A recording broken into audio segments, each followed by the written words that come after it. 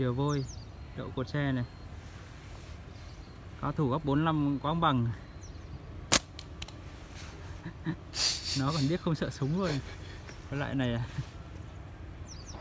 hai chú, một chú ấy đang chạy dưới đất. Kìa, bờ. Thấy chưa? Đâu? Lan can. Đâu? Đậu lan can đấy, chỗ có điện đấy. Vào gần thì đã đi. Còn nếu tự tin thì đứng đây bắn được. Thôi gần tí đi, xa quá. Đấy, tầm này được rồi. Chìa vôi các bạn nhá, đậu lan can này. Ô, chết rồi. Một quả quá đỉnh các bạn ạ. Đẳng cấp của ná thủ góc 45. Nổ pụp.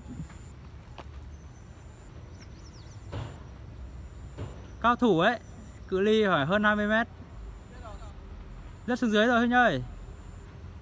Giờ phải xuống dưới lấy thôi. Nó đứng hàng phút trong bắn đâu. Ná thủ đi rình chéo bẻo các bạn. Tham vào gần nó lại bay cũ đi thì biết mà. Đứng đây bắn không đứng cái kìa. Tham vào gần. Đập đạn được phải bắn đi còn.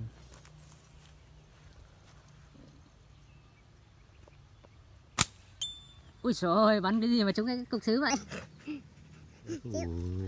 Siêu phẩm của anh nhá. Xin zoom lên một tí thì mới nhìn rõ được con chim. Con này em đã không nhầm vào con vẹt. Rồi ok. Ui, trúng cành kìa. Con vẹt đấy Huynh ạ. Con vẹt. Mẹ không trúng cành thì nó vẫn được bắn đấy. Mình vừa hạ một em có bợ dưới ruộng đấy các bạn này. Cự ly khoảng 40 mét. Mà số hên bắn trúng đầu cái cổ nó gì đấy. Đó, cái sữa bụi đèo luôn.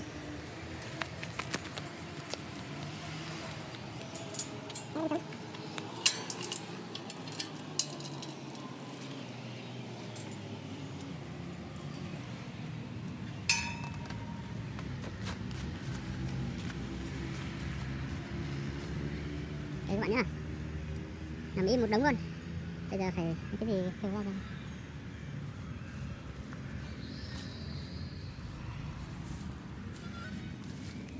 Kiểm tra kích nào. Lấy cánh này.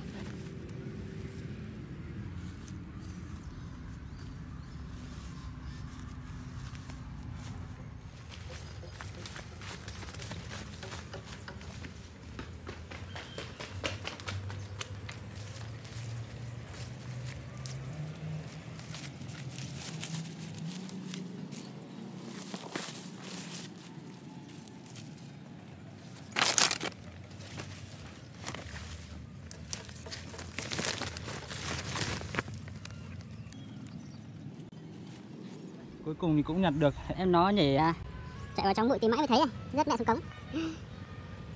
rất là sống nha. Cái này mà vẫn còn chạy được này. Rất mẹ xuống cống bẩn thế. Giờ phải đi tắm rửa cho em nó đã. Tiếp tục một em chéo bèo. Chéo bèo mùa này to lắm các bạn ạ. Đây này. Bắn ở công viên nhá.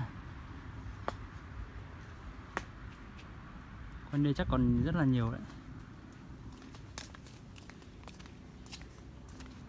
Mình vừa hạ được hai chú chim trên cây đa này các bạn này. Không biết là chim gì mà nó rất suối luôn này. Bờ kè này rất là cao, không có đường xuống. Tiếc quá. Đây là một con đang mắc này. Cao hơn trà mào. Màu trắng trắng.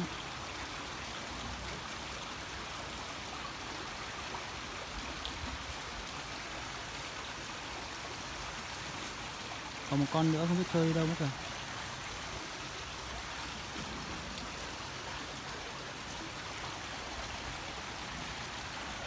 Tỉa được con chim vẹo cổ này các bạn này. Chim này gọi là chim vẹo cổ đấy. Nhìn khá là hay. Cái da của nó ngụy trang quá đỉnh. Như cái vỏ cây vậy.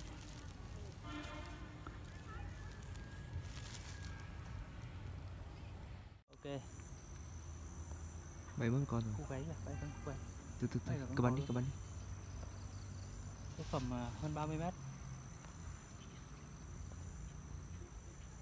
Cú gáy đậu đéo đậu chứ.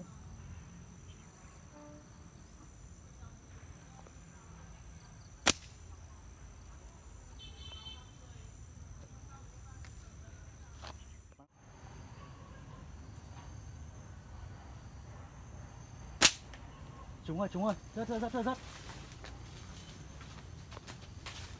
Một chú em ơi, một chú.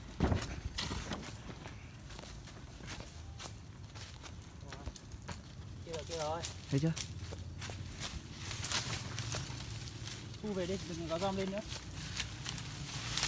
Còn lại, trơn lắm.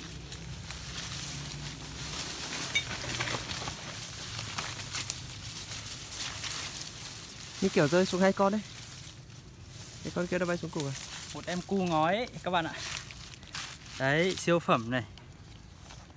Để xem chúng đâu nào. Chết luôn này.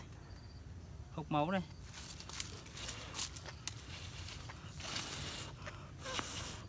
Gãy cánh. Ăn vào người. Mặc dù chưa thấy vết thủng ở đâu cả nhưng mà gãy cánh này. Chết. Chết. Trúng cánh nhưng mà trúng cánh. Đuổi. Còn con nữa kìa.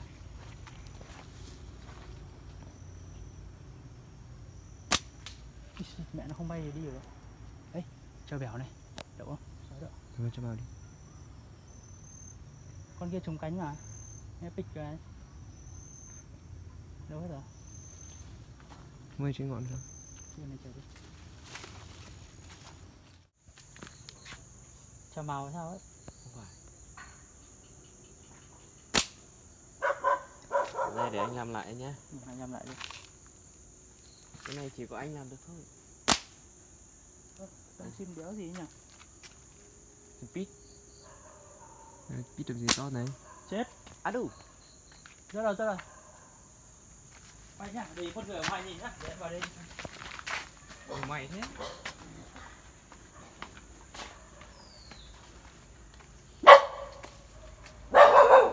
Đây ra đây.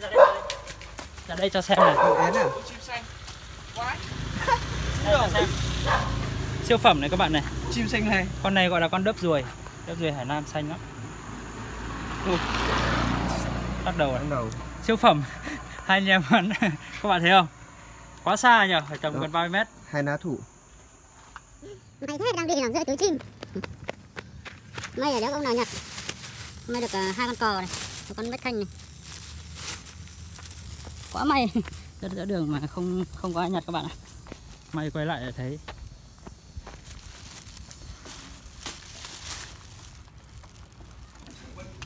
Nhưng quan trọng vẫn là khi qua đường ngang, ai cũng phải có một cần quan sát cẩn thận hành vi đường tàu rồi vượt qua. Và sau đây chúng ta sẽ trở lại với Anh trên đất liền. Thưa chị Quỳnh Anh là những thủ tục đầu tiên trở lại